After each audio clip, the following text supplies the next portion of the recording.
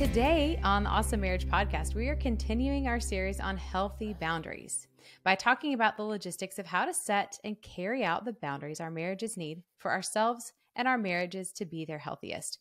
So in the past couple episodes, we've given a lot of places where a boundary might need to be set, and today we're going to go deeper on how to make that happen.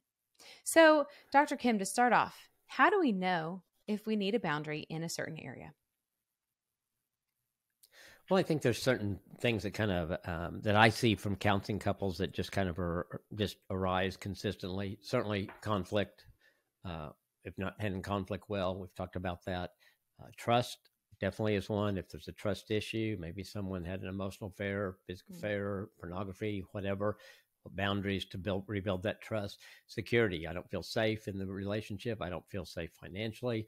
What do we need to do to put some boundaries to do that? So things like that, I think, are some of the things that are some red flags that pop up that a lot of times we don't know what to do with.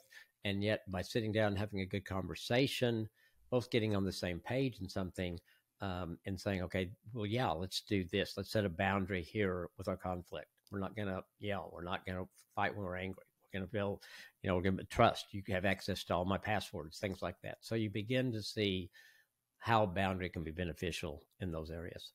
Mm-hmm. Yeah, that's really good. That's a great way to start looking at it. So once we start realizing that in a topic we need a boundary, how can we nail down what that boundary needs to be? Okay, well, think of it. Yeah, kind of maybe like on conflict, I was saying, okay, when are we going to use timeouts? So you agree, okay, that's a boundary. We're going to say if either one of us can call the timeout and we're going to split, we're going to go pray, we're going to talk and come back. In conflict, listen. The boundary is you got to listen to each other. If you're trying to talk over me or I say something and it's very obvious you weren't listening to me, the boundary is we got to listen to each other. No raised voices. Kind of mention that. I mean, things like that, things that will make a difference in conflict, because if you use timeouts and you don't yell at each other and you listen well to each other, you can resolve conflict. So those boundaries will make a difference. And the whole thing of trust, which I think, unfortunately, a lot of people have to deal with for a number. It's not always infidelity. It can be some other areas. But I think, boundary, we're going to be totally honest with each other. Completely. We're going to have accountability, not only with each other, but if we need to have someone else that we're accountable to rebuild trust, we're going to do that. Trust. You can look at anything I've got. You've got my email. You've got access to all my social media. You've got access to text. Everything I have, you either got a password or you've got an easy access to that. And so then that begins to take the issue like conflict or trust. What are the boundaries that are going to help us in that area? That's good. That's good. So this is a process. So it's going to be a process. And I heard you mention a lot of different options for conflict. I think we can get more into this later, but do you recommend that if you see, for example, 4 different boundaries you want to draw around your conflict, do you just go ahead and do all of those at once, or would you do one at a time? How would you do that? I think it depends on how bad the situation is. If it's really just escalating fast, maybe you'd really just start with, hey, we're just going to do a timeout and we're going to agree to the timeout because that gives us a chance to deal with that, to handle that, and to calm down and come back. And maybe that takes care of some of the other things when we take the time to do that. I think you can try to do too many things at one time. And so I think if you can step into it, then that's good. And trust, if it's, just, hey, I was talking to my friend today and so-and-so's husband has been texting somebody and stuff like that. I trust you, but I don't have access to your passwords and all that kind of stuff. And not that I ever looked, but it just made me feel good if I had access to all your passwords, if I had access to everything that you have online. And so you have boundaries. Yeah, we both have access to everything. Now, say someone's had an affair, well, then you're probably going to put a bunch of things in place on that situation if you have a hope of building something back to rebuild trust. You got to have accountability like we talked. You've got to have access to everything. There's other things that go into that. So I think a lot of can depend on what the situation is and how severe it is. And but I think if you can start out with just one thing and build on it, I think that really helps. Yeah, that's good. So it could be definitely a varying scale depending on where you are. Yes. Okay. That's helpful. So I think let's talk about the logistics of a boundaries conversation. So one of the things you said in a recent episode was not trying to resolve conflict when you're angry, but if you've got some built up like conflict or some resentment or something's been going on for a long time, that's going to be hard. So how do you do this? Well, I think you've got to talk about it outside of when you're upset. And so, okay, hey, we've been fighting about this, or we've been fighting for consistently all this time. We're not getting anywhere. We're getting mad at each other. Things are not good. Can we sit down and talk about it? And so I think that's an important thing, is just setting aside the time and holding that time sacred and getting rid of the distractions so you can really, really talk about it. And you've got to both be willing to do that. And if you can do it, the two of you, that's great. If you need to put in a counselor or something like that, that's whatever it takes to begin to resolve things. I think I thought of an example. I think sometimes it always helps. We always like to have something, like I think they call it the sandwich method, where you say something good, then something, and then something good at the end. Like if, so you say, I think we're really doing good at spending more quality time together, but I'm missing some of my alone time, which I really need. Can we talk about how I can have some alone time? And so you're complimenting something that you're doing good, but you're also saying, but this is what I really need too. And so I think sometimes that really helps soften it. It's like you're saying, hey, we're doing good. I love it. I love the time we spend together. But just the way I'm wired, I need some alone time. And I realize I'm not getting that, and I'm really feeling the effects of that. And I think I'm going to be better for me and better for you and better for our family if I can work out how to have that alone time too. Can we work on that? So I think that's a really good thing. Then explaining the boundaries. So if you take that situation a little bit farther, I'd like to have 30 minutes in the morning where I know I can be alone.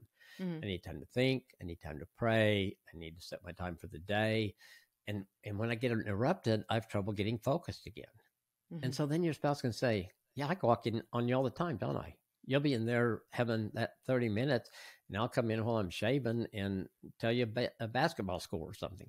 So I'm interrupting you. Okay. So that gives that why you need the boundary, and it gives that information, because the other spouse may not have a clue what they're doing.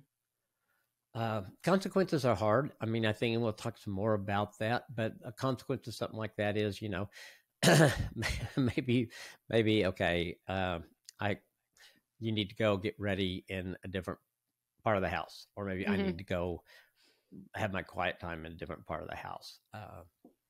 Those kind of things. And so I think that's kind of, I think the way the conversation would go.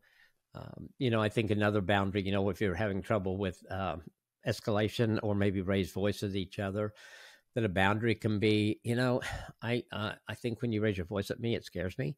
I shut down. I don't feel like I can communicate with you.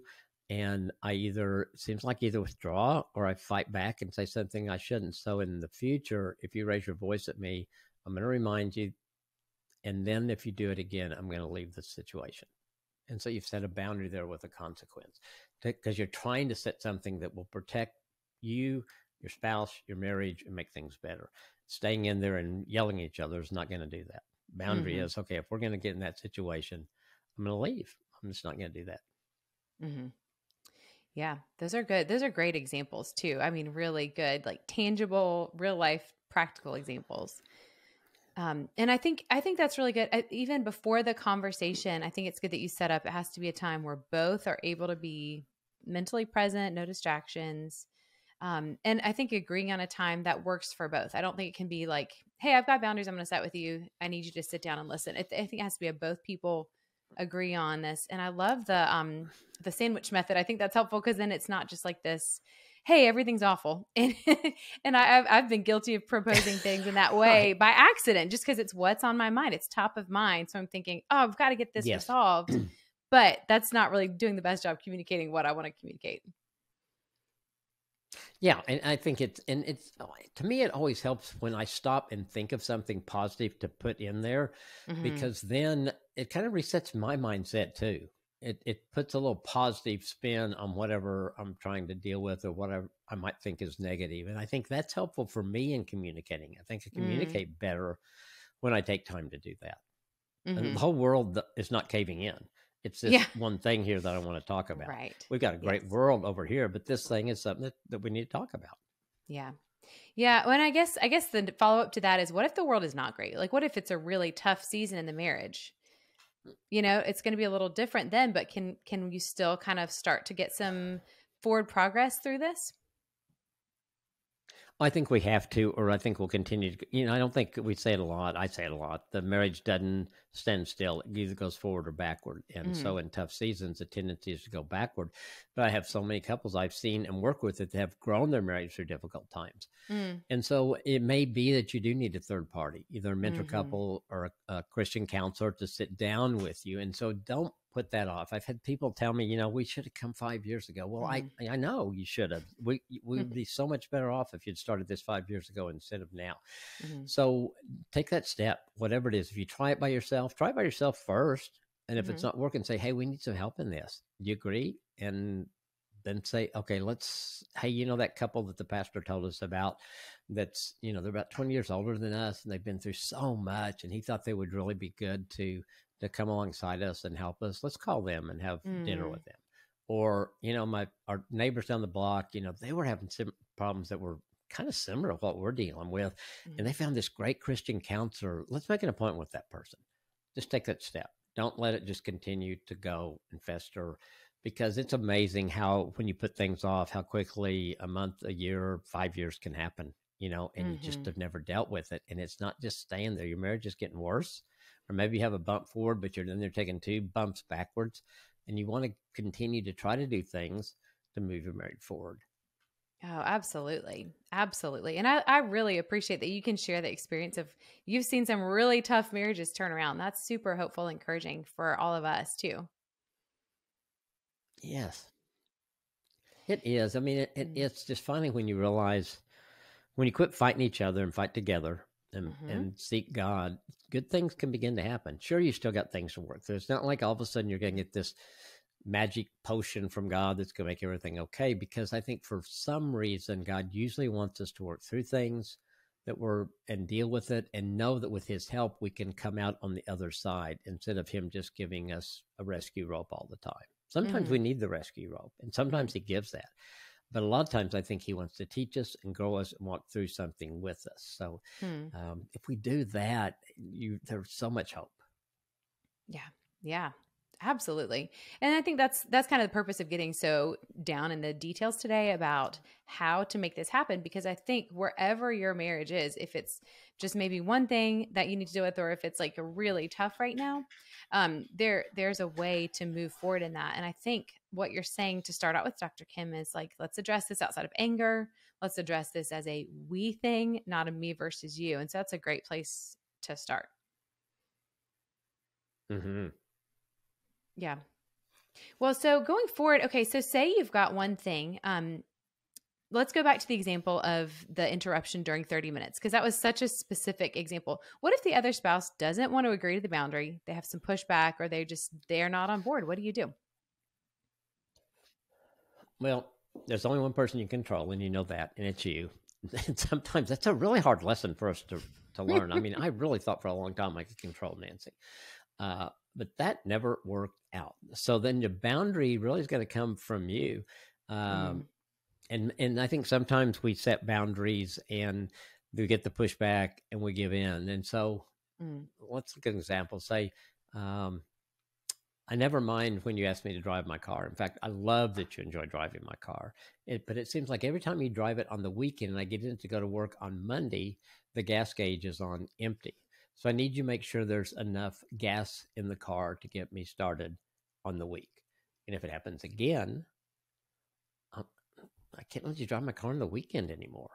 mm, And so I think, so the pushback would be that, they drive your car again and they bring it home and you get in on Monday morning and, oh, I'm out of gas. I got to stop to gas on the way to office. Monday morning's hectic. The traffic's mm, horrible. And now I got to stop and get gas again. And so the consequence is that you follow through on that consequence. So that would be one example. I think when a spouse pushes back or says something like, well, that's silly or that's stupid. If we use the example of the, the quiet time in that, okay, you can't change your spouse. Maybe your spouse keeps coming in the bedroom while you're doing your quiet time. So then your role is, okay, I'm going to go outside on the patio, or I'm going to go mm, something here, or I'm going to wait till he goes to work or she goes to work to do that. So I think you can work around those to get what you want. It's always going to be kind of have an asterisk by it if your spouse hasn't been all in on it with you. When you can set a boundary and your spouse says, I get it, I understand. Maybe you don't even like it, but yeah, I know you need this, and so I'm willing to do it. That's really healthy. If you set a boundary and your spouse said, well, that's just stupid. I can walk in this bedroom anytime I want to walk in this bedroom. Well, so you move to the patio to do your quiet time. There's some resentment that's going to go there. And so you're getting what you wanted, but it's got this asterisk by it. And so I think it's, as a couple's listening to this is really learning to understand and respect each other's boundaries and to validate those and to follow through with those. Because when you give some pushback, it's going to have a negative result, even if they still get what they wanted. Yeah, that's a good point. And I think that in that case, it's like you're kind of missing that teamwork aspect that we want to see. You know, you can't change your spouse. You can never control your spouse, and you don't even want to, but you do want to be able to work together. Yes. And that's probably where counseling is going to have to be a part of it, honestly, Lindsay, because there's something deeper there than just some say that's a silly boundary or something like that. Okay, why are you not even respecting or listening to your spouse in this area? And we need someone that can help us communicate well enough to each other so we can understand where each other is coming from. And so that's where I think counseling can be so helpful for somebody. Yeah, absolutely. And then even sometimes I'll say something. Well, I was going to say, sometimes I say something in counseling, and and the spouse will say, "That's what I've been telling them for 6 months." And the spouse said, "Yeah, but he just said it different." But I didn't. It was just like, it was coming from me instead of them. And so it's kind of funny when that happens. I never laugh, but I think to myself, it's just amazing how funny we are as people. And I can say the exact same thing. I've had parents tell me that. My kid said you told them to do this and they're doing it. I told them that every day for a year. And they said, I know. Yes. Just accept it. Enjoy it. Yeah. Just take it. Yeah, no, that's a great point. I think, there's something too to be said for if you know that you need some support or some counseling in that area and your spouse is not willing to go, it still will be helpful if you go by yourself in that situation, because then you can learn some other ways to start communicating these things and start dealing with the one person you can change, which is yourself. When we're talking about starting to implement these boundaries, you gave us a great example about the car on Monday morning. What are some other examples of ways to implement? Yeah, I think, certainly you're having the conversation. You both want to make sure you both understand or are clear on the boundary. And that's really important because sometimes I've worked with couples and one has set a boundary and it goes back to listening and communication and they really didn't get it. And so you want to make sure you're clear on that and the consequences and you follow through. All that kind of stuff moves your marriage forward. And if you don't, or if you don't follow through or aren't consistent with consequences, then it'll go backwards. So say one of the things that, say Nancy hurts her back and vacuuming the house is difficult for her. So the boundary for the next 4 weeks while she heals is that she can't vacuum and she needs me to do that each week. And so I agree to do that. She can't, I'm going to do it for her. And that one, part of the consequence is if I don't do it, it's dirty carpet and my wife's going to be ticked at me. So maybe that's not the best example, but I think it's something that sometimes, she's asking for something, I agree to it, and then I don't do it. Let's look at trust. You say we want to build trust. So we agree to give each other access to everything, like we've talked about, messaging, emails, social media, all that kind of stuff. And the boundary is that nothing is hidden from each other. The consequence is if you add a social media account and you don't tell your spouse about it, or you change your password on something and don't tell them, the consequence of that one is tough because it's broken trust.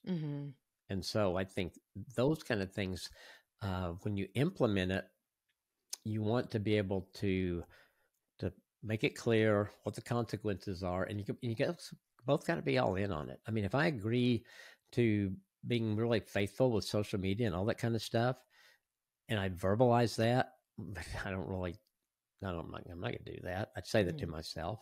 Well, then that's not going to be good at all. And so that's Mm-hmm. not going to, um, and I think you know pretty quickly, you know, in counseling, I know pretty quickly if we're setting some boundaries and saying some things, if both people are already in on it or not. Usually by a couple of Mm-hmm. weeks, we've set a boundary, and following it, and when another one in on it, it's going to come out. And so Mm-hmm. then we got to go back to square one again. Mm-hmm.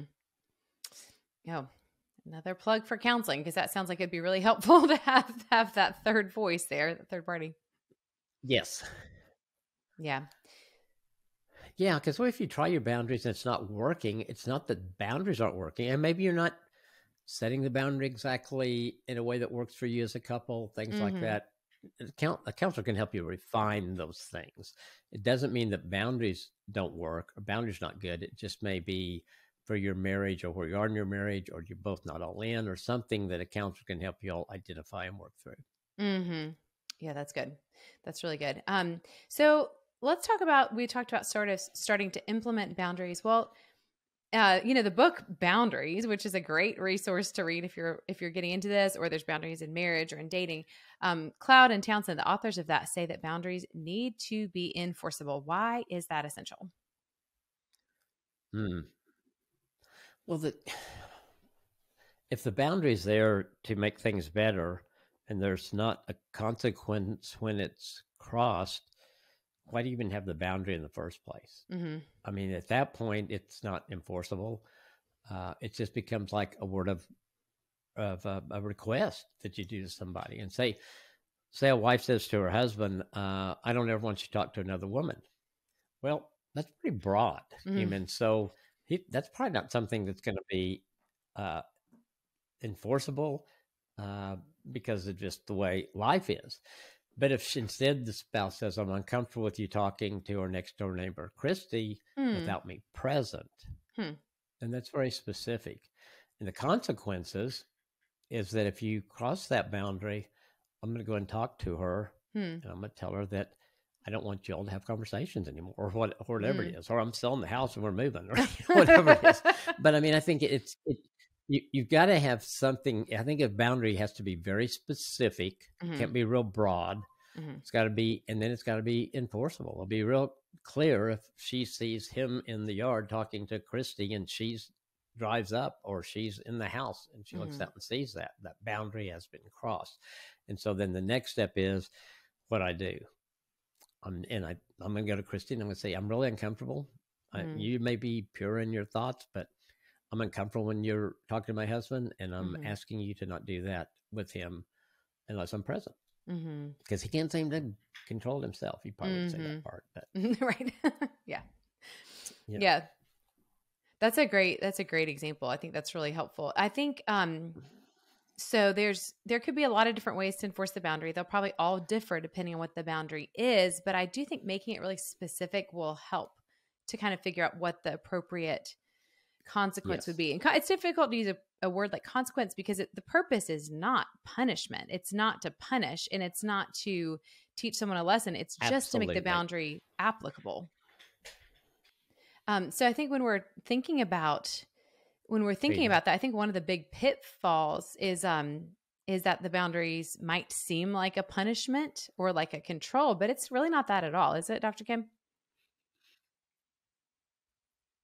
No, it shouldn't be at all. It should never be a punishment. It's just like, one of the things that I think is so good philosophies in raising kids is natural and logical consequences. You leave your Mm-hmm. bike out in the rain and it gets rusty. Well, your consequence is you got a rusty bike. I mean, and so Mm-hmm. it should be something that follows along to enforce something of you're supposed to put your bike in the garage at night. Mm-hmm. If you do, that's the boundary. You do that. If you don't, then you're going to have a consequence there. So it's to make your marriage healthier. It's to make your marriage better. It's not. You never. I said that earlier. I think you never want to get where it's a parent-child situation. Yeah. And if it's punishment, then you're in a parent-child situation. And Mm-hmm. nobody wants to be in that with their spouse. No, absolutely not. No, that's not healthy. Yeah. So as we continue to talk about how to enforce the boundary, did you have any other examples or thoughts on that? Um, I think too, when we just start with boundaries, I think for a lot of us, it might be a process if we haven't used them before. Mm-hmm. And sometimes just kind of learning how to refine that. And so your really goal is to define what you're comfortable with and how you would like others to treat you. It's to communicate to the other person what you need or how Mm-hmm. you want that to happen. Mm-hmm. Then the consequence will become someone walking over that boundary. Mm-hmm. And so enforcing the boundary is making sure it's followed, really, Mm-hmm. and so it's that process. And so I think if you're just starting out as a couple and you're starting to set some boundaries, you're going to learn as you go, because you may Mm-hmm. set a boundary that maybe there's something a little bit unrealistic in it or something like that, and you don't know till you kind of get in that. So just let that be a process where you Mm-hmm. can get it where it's very clear, consequences Mm-hmm. very clear. And so the enforce really, if the consequence is set up ahead of time and it's very clear, the enforcement's pretty easy. You cross the Yeah. boundary, you can't drive my car. Mm-hmm. Mm-hmm. Yeah. Well, Yeah, can we go back you know. to another example that you gave us? Just talking about the conflict boundaries. So if you had, if both spouses had agreed to not raise their voice, say, for example, um, so one example I've heard you use as an enforcement for that is, okay, if you do, then I'll leave, or maybe I'll give you a reminder and then I'll leave. Are there any other ways that you would enforce that? I think when someone's raised their voice, I think once you get into escalation, you're not going to have a good conversation usually. Mm-hmm. And so I think probably um, leaving is probably going to be the best solution in that situation, because probably Mm-hmm. if someone's angry, anything you say is going to make them angrier.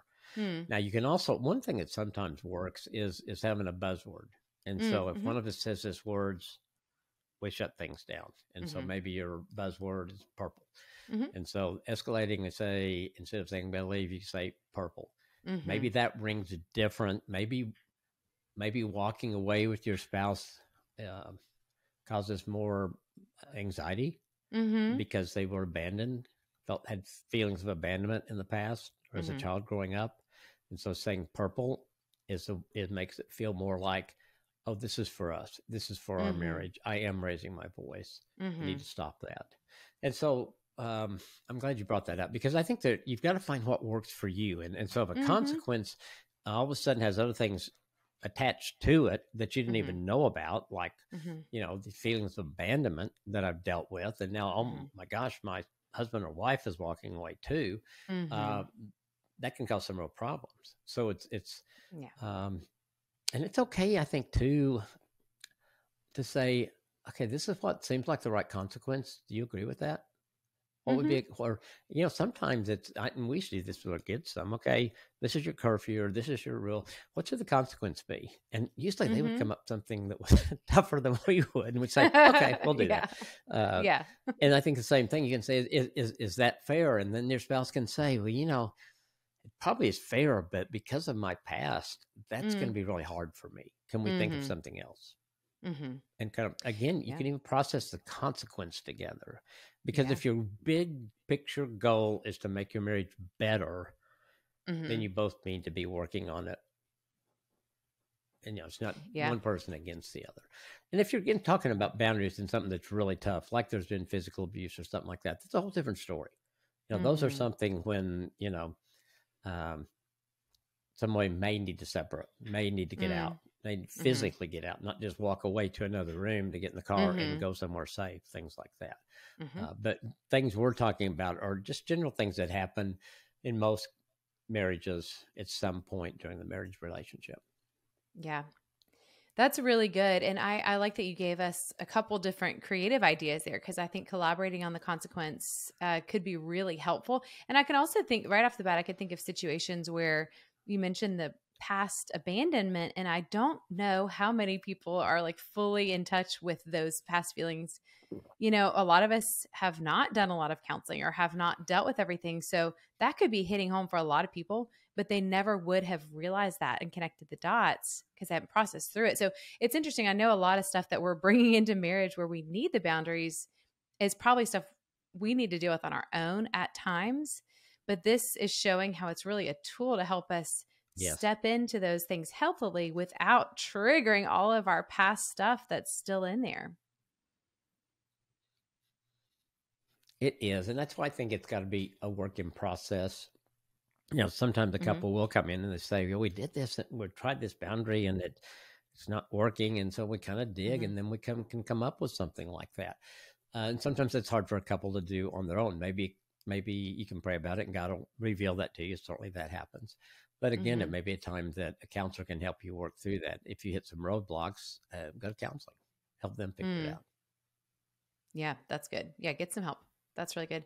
And I, would of course recommend the boundaries books that we mentioned a minute ago. That gives some more tangibles to this. Go much deeper even. That's good. Yeah, it's a great book. So I feel like we've talked a lot about the enforcement, and I love that you're just kind of saying it's just another way to have a deeper conversation with each other, to go into those things, and to work together more. And so I do want to touch on two boundaries outside of the marriage, because we've talked at this point about having boundaries outside the marriage with family, with friends, with others. And so, for example, I know that you've dealt with this plenty in counseling, but say you have to set an example with an in-law or family member. What are some ideas for enforcing those boundaries? Yeah. And unfortunately, a lot of couples have to deal with that. I would say that I think one, as a couple, if you're trying to set a boundary to protect your marriage, your family, then you set the boundary together. And so, okay, my dad comes over unannounced, walks in the door. We gave him a key. I don't know why I gave him a key, but we gave him a key. And, one time he came in and we were in bed. One time he came in and I was just walking out of the shower. This can't go on. And we've asked him and he'll go, "Oh, yeah." And then the next week he's walking in again at some time. And so you say, okay, that's your dad. Let's talk about the boundary and the consequence. And you're the one who needs to communicate. I think anytime you're communicating to family of origin, it's best, if all possible, for the adult child of that family to communicate that. It just seems to work better that way. So the boundary is, you go to, okay, you're going to talk to your dad. You're going to ask for the key back. You say, "We love you to come over. We're not saying don't come over. We just need you to call, see if it's a good time." Most of the time we're going to say yes. It's not like we're just trying to control everything, but there's times that we need privacy. There's times that we have something else going on. Maybe we're having a study time with the kids. Maybe we're, whatever it is, maybe it's a nap time. But so we want you to call before you come. Well, getting the key back is a huge thing. That way, that takes access away. And so they, the consequence also could be, so he shows up the next day. He is standing outside the door. He did ring the doorbell, but he didn't call. Don't answer the door. And then you can text him later and said, "We were taking a nap when you came by. If you would have called or let us know, we would help the kids up a little bit before nap time, or we would have said, 'Hey, they're down for a nap. Can you come in an hour?'" And so you begin to enforce it that way. So does that help? I mean, I think that's kind of what you've got to do, and you've got to work together, and you've got to agree on the problem, and it is a problem for both of you, and then you've got to agree on the solution and the consequences. Yeah, that's a great point. That's really good and practical, a tangible example. I think one follow-up question I do have for that, because I've seen it happen so many times. What if the adult child of that parent does not see the issue as much as their spouse does, and their spouse is desperate for them to take that stand and make that boundary, but they are not seeing it in the way that their spouse is, so they don't want to have to step up and take that hard conversation? Yeah, that's tough. I think it goes back to, I would go to a third party to talk about that. Somebody maybe to validate, is this really an issue or is it not an issue? And then if the counselor, whoever you're talking to, validates that, then how do we handle that? And I think it's another thing too in a marriage, and in general, if something's important to Nancy, I want to make it important to me. So it may not bother me that my dad came by and he'd just walk in, Yeah, we'd sit down and I'd be watching a game and he'd sit down and watch the game with me. Great. I never thought anything about that. Mm-hmm. But what if that bothered Nancy? Because she said, what if I was there with you? What if I just had my robe on and just got out of the shower? What if this? What if that? Mm-hmm. Then I need to value what she's saying and say, hey, Dad, love you coming over to watch the game with me, but call first, just Mm-hmm. in case. Mm-hmm. And you put that out there like that. So I think it's making something important to you because it's important to your spouse. And I think Mm-hmm. sometimes when it's not important to us, we tend to minimize it or to blow it Mm-hmm. off. And I don't think that's good. Our spouse needs to know that we heard them. And Mm-hmm. I don't know what is going on with Nancy, where she had asked me to do something like that from the past or whatever it is. And it's not, it's not time for me to sit down and for us to go have a counseling session over. Just say, okay, I can do that. Yeah, Mm-hmm. I'll tell him. And Mm-hmm. next time he calls and says, hey, the game starts at 3, is it okay if I come and watch it with you? Ask Nancy. Yeah, that's great. Come, it's okay. Again, it's putting some things in place to just make it healthier. Where sometimes parents, and I think my experience has been the younger a couple is getting married. Sometimes it's harder with the parents Mm-hmm. intruding Mm-hmm. because they haven't made that separation. They still see you as just one big family of origin instead of, yes, you have the family of origin, but you also have this new family. So sometimes you have to set some boundaries to establish this. Like parents have Sunday dinner every night. Everybody's expected to be there. So we do this every night every Sunday for 6 months. And one of the spouse says, you know, I would love that we had a couple of Sundays a month where it was just us at home with our family or just Mm-hmm. the two of us at home together where we can just relax, get ready for the new week, just kind of enjoy just hanging out together. And so it's like, yeah, that sounds like a good idea. So it's okay then to say to your parents, Mom, we're going to come. We love that you fixed dinner. We're going to come the first and third Sunday of every month. Mm-hmm. Others, we're going to stay home because we think that we just need that time. And if your parents are healthy, they're going to say, that's great. You need it. They're going to understand the value in that. And if they don't, then it's like, this is what we're going to do. Mm-hmm. And we're not going to let you manipulate us or say, well, your dad's pretty sick. He may not be here that third Sunday next week, Right.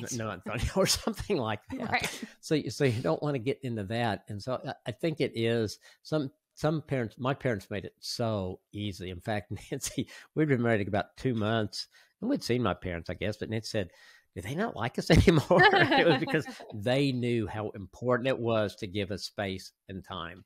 And so we kind of had to say, hey, it's okay to ask us over. It's okay to do things and things like that. We're okay with that. But they were waiting for us to set that, which was really, Mm-hmm. really, really nice. And it made a big difference for us. And I've seen other places where, parents don't want anything to change. It's like, Mm-hmm. yeah, you've got her or you got him, but we're not changing anything else. And you're Mm-hmm. expected here and there and all that kind of stuff. I It's got know. to change. They've got to see you as a separate entity.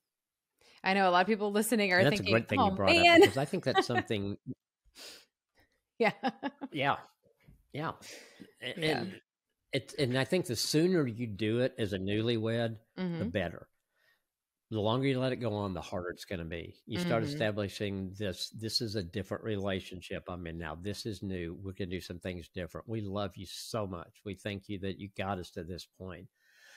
But this is what we can do, and this is what we can do moving Mm-hmm. forward. And and sometimes you get some pushback. Sometimes you don't. Some parents understand, some don't. But you've got to do what's right for you. I had some couple families this year that decided that Christmas Day was going to be just them and their kids at home all day. They had never done that. They'd talked about it.